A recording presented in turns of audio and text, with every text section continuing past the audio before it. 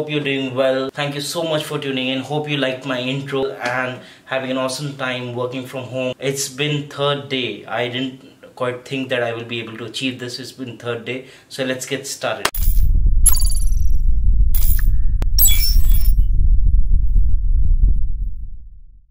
Today's dashboard, day 3, we are trying to do Power BI plus Google Analytics. So basically the Google Analytics dashboard or the login, not easy to understand if you want to compare some mobile metrics with kind of like acquisition of goals. You have separate tabs over there. You can't actually have a single visual one in one place and another visual in another place. Let's try to create a template or a dashboard with that feature within Power BI. That data coming live directly from Google Analytics for your website. Let's get started then. Power BI, you cannot use it with a .live or a .gmail, sorry, @live @gmail.com emails. Maybe I'll cover that in the next episode, in the coming episodes, of how you can get a free domain and a free hosting and a free email for you with your own domain, which you can utilize to register with Power BI and download the Power BI app. For those of you who already have a Power BI app, you just need to sign in, download the application on your desktop. We will be working on the Power BI desktop version and then publishing it in the service and checking it out. Yep. So I've already installed the Power BI application on my system. I'll just open Power BI. So once you open Power BI, an untitled Power BI application will open with a welcome screen like this. We'll just close this for now, and then you can simply go and click on more. Once you've gone on the get data option and this window opens up, you just need to search for Google Analytics. Click on that, connect. Once that opens up, then a window will open up asking you to sign into your Google account within the Power BI application, so that Power BI has the authorization to pull the data from your Google account, Google Analytics.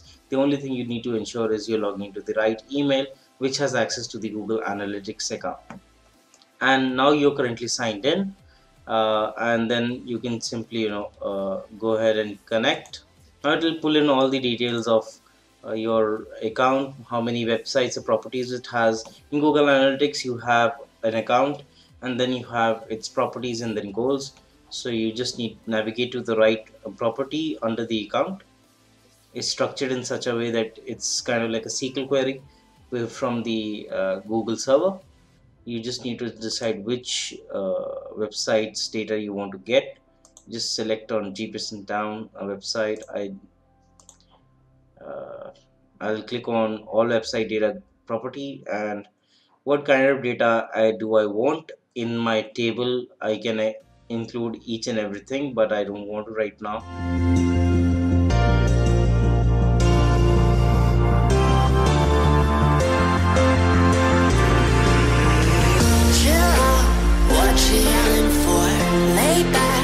All been done before, and if you could only let it be, you will see I like you the way you are.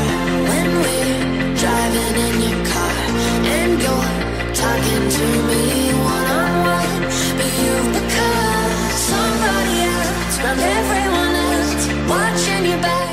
So there you have it, folks. We have completed a simple basic dashboard of Power BI published to Power BI service, from where you can share it externally, embedded on a website, or gain insights for yourself easily rather than relying on Google Analytics dashboard. You can create your own visuals like this and have age group bifurcations, have user retention bifurcation, average session per user bifurcations, or you can just have buckets of age groups like I have done.